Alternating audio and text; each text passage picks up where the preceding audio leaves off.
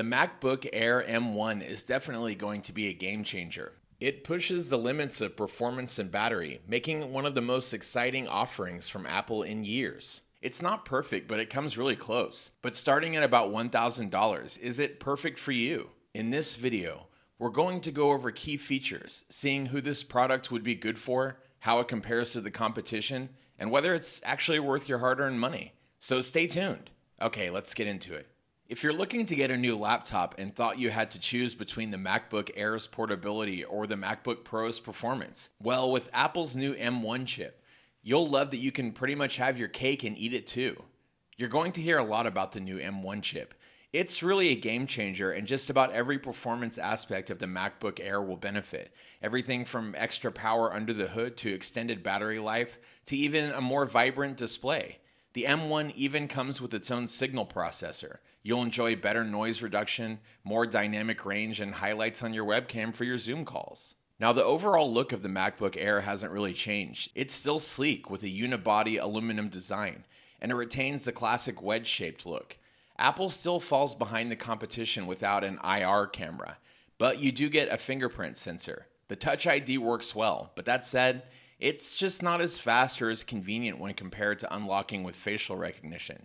The 13.3-inch Retina display with True Tone looks stunning. It always has, but with the M1, it's even more vivid.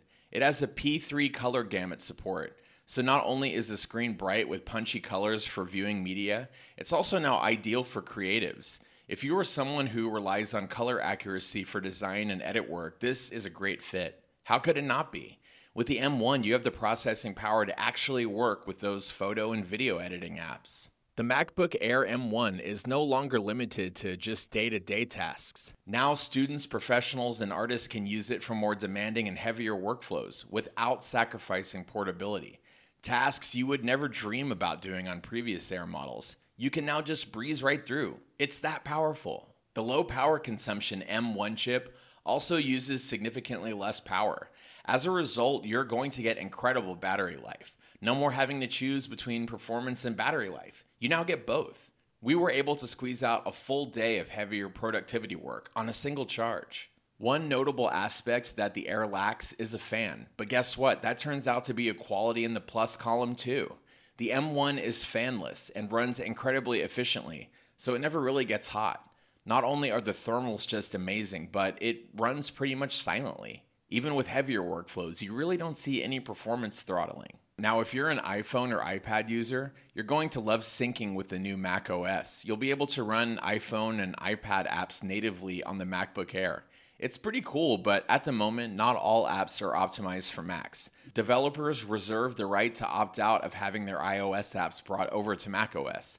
That would apply to things like Snapchat, Amazon Prime Video, and certain Google apps. Ever since the MacBook Air switched over to the Magic Keyboard, you're going to find the typing experience pretty good. The keys are easy to actuate, and even though it's a little shallow, it's still clicky enough for a satisfying response. The keyboard is nicely spaced out. Even if you've got larger hands, it's still comfortable to type on. We love that the Air still gives you a really big trackpad. We had ample room to swipe, even for 4-finger gestures. Plus, you get Force Touch, adding even greater functionality than just scrolling. With the audio, we found the MacBook Air's sound from its top-firing speakers pretty great.